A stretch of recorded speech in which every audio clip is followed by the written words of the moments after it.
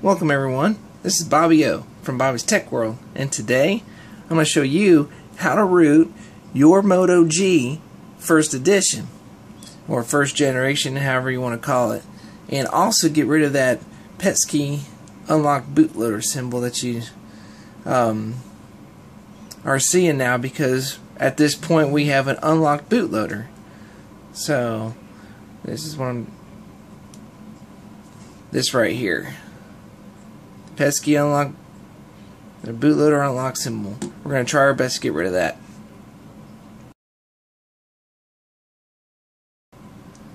Alright, now that we're back, at this point, there's a few things you might want to get prepared for your phone before we go ahead and root. First thing, you definitely need to unlock your bootloader. Second thing, you want a custom recovery on your phone.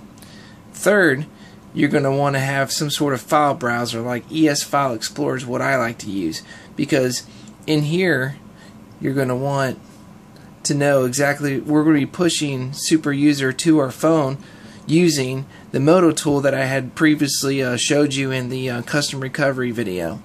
But what's going to happen is you can see exactly where the SD card, where it's going to push the Super User access here, so we can retrieve it in our custom recovery. So let's go back. And also you want to install a root checker, because when you click on it, you want to be able to verify if you've got root access. Alright, at that point, let's go ahead and begin with connecting our phone to the computer. Alright, we're plugged in, and here we are.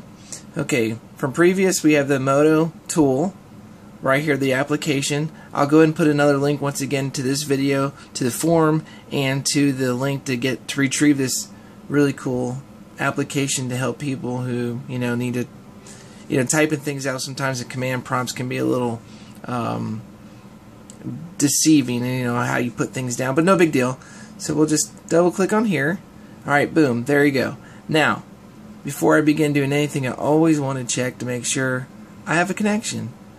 So let's go ahead and check that right now.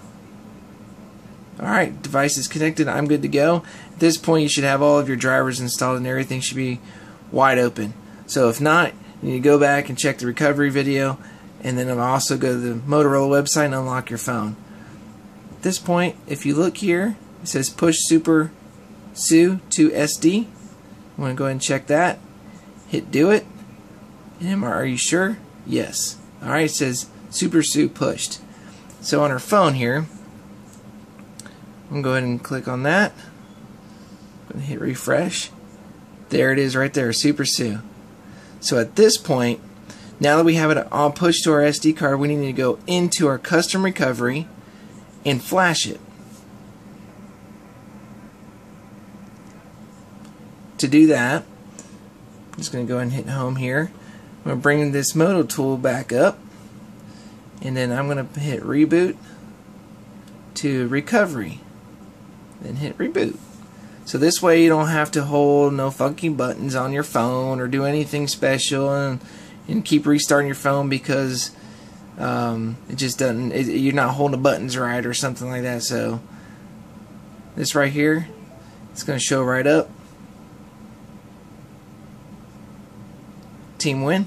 That's the custom recovery that I'm using at this moment. So here we go. Alright, so at this point, we go to install.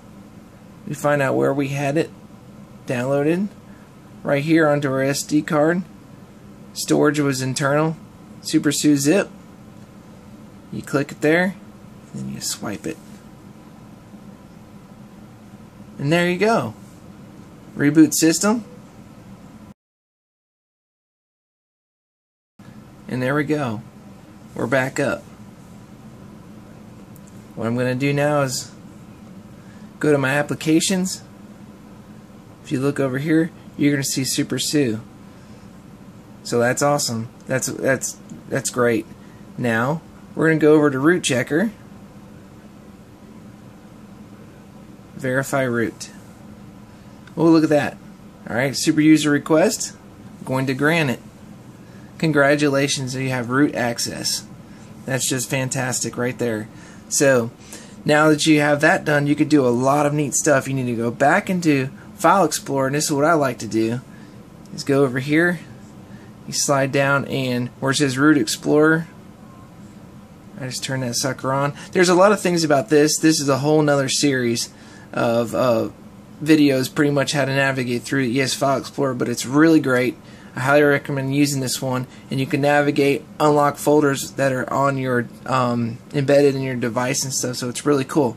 At this point, we are now going to go back to our Moto tool, and we're going to first ensure that we have a connection. Okay, we're connected. Now we're going to see about fixing the boot logo.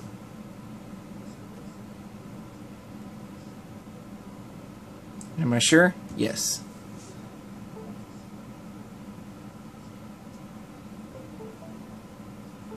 Alright, logo fixed. Alright, I'll let it start up one time, and then we'll start it up one more time to make sure the boot logo is gone.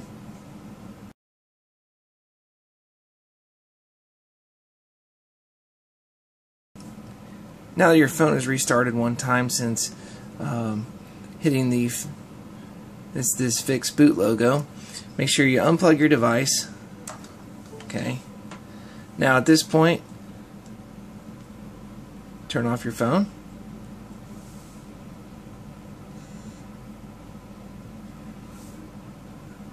And turn it back on. And there you go. The unlocked bootloader has been fixed. It's not there anymore. You now have root access to your phone. So the sky's the limit. Root access, unlocked bootloader, custom recovery.